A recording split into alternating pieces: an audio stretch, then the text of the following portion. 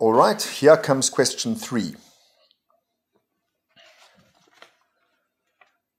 Further to your talk about the patient with the damaged frontal lobes, would it actually be possible in your sessions following the operation to bring him back to a less damaged state by a psychoanalysis approach?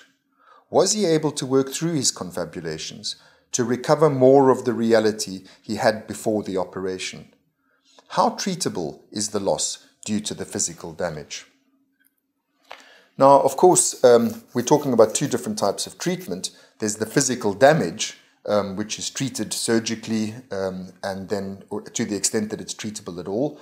The loss of tissue, once it's lost, there's nothing that's going to replace it. Certainly nothing in the current therapeutic armamentarium we have.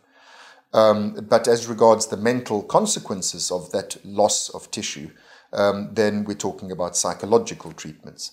And many people assume because tissue is lost, the psychological function that tissue performs is irrevocably lost, just as much as the tissue is. But that's really not the case.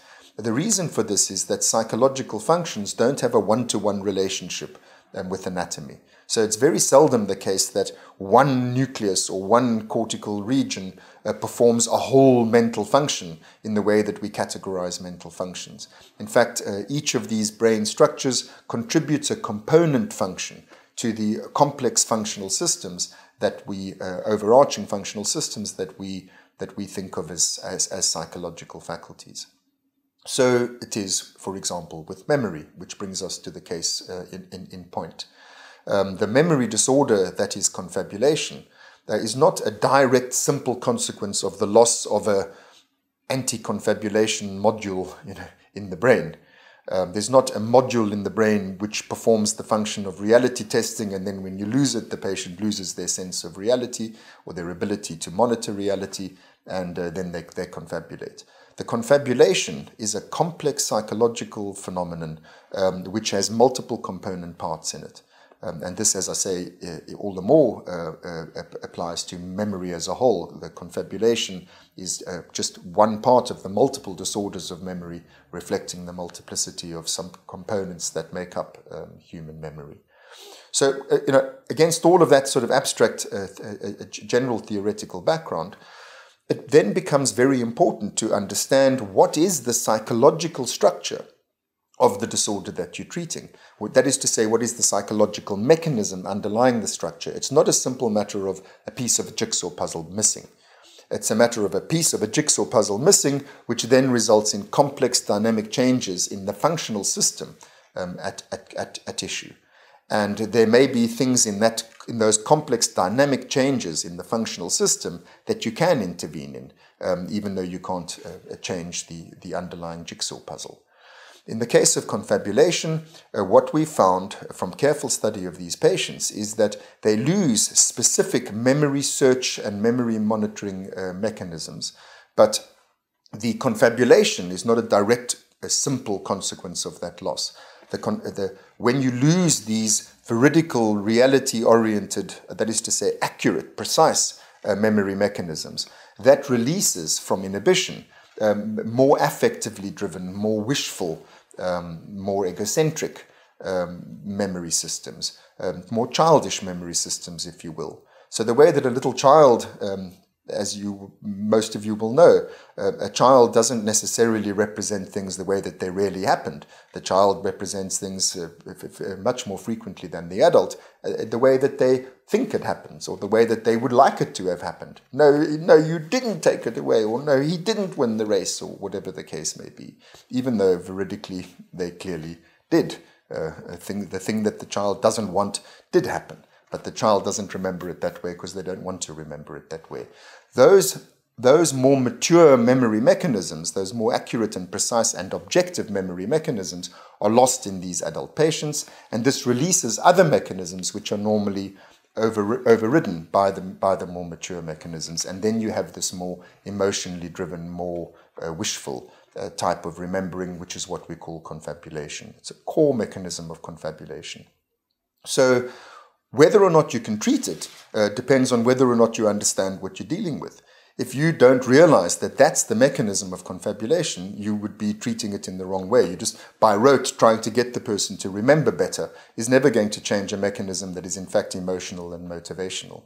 The treatment needs to be emotional and motivational. That brings us to the final precise question that's being asked here, which is that can you actually treat these patients psychologically? Does it make a difference? I won't speak about that one individual patient because in fact in his case, well, I can say one or two things about him, but the fact is sadly he died, and so we didn't have a long follow-up with him. But we've treated many such patients, and these are the general principles that we find. When you interpret psychologically, when you help the patient to understand that there's something that they don't want to recognize, and that they are rather misrepresenting things this way because it suits them better, when you help the patient to see that that's what's going on, you do indeed reduce or remove confabulations. If you do, it's not easy, but if you form a good therapeutic alliance with the patient comes to trust you, you empathize with the patient, you get to a point where the two of you can face a painful emotional reality, this removes the confabulation. Now, that is proof of concept. The very fact that you can remove confabulations in the way that I've just described is the proof of the concept that I started outlining in the preliminary remarks I made now in response to this question, which is that they are psychodynamic phenomena, even though they have a simple organic cause. However, and this is the last thing I must say, the fact that we are able to remove the confabulations is it's not permanent. You can remove the confabulations during the session. You can have the patient absolutely lucid during the session. But when the session ends, you come back to the next session, the patient's confabulating again. So we have not yet any good reason to believe that we can have sustained gains with the treatment of confabulation.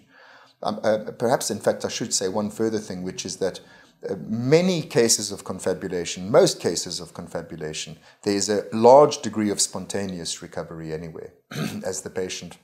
Reality is reality, and misconstruing things doesn't really work, and so there's increasing counter-evidence and increasingly more mature, that is to say, more viable ways of dealing with feelings that these patients, that they develop all by themselves. But that's not always the case, and there certainly are many cases where there's chronic confabulation. Even just understanding, for the family to understand what the confabulation is all about, how it works, enables them to create a much more helpful environment for the patient. But I think I've said enough in response to that question. Thanks.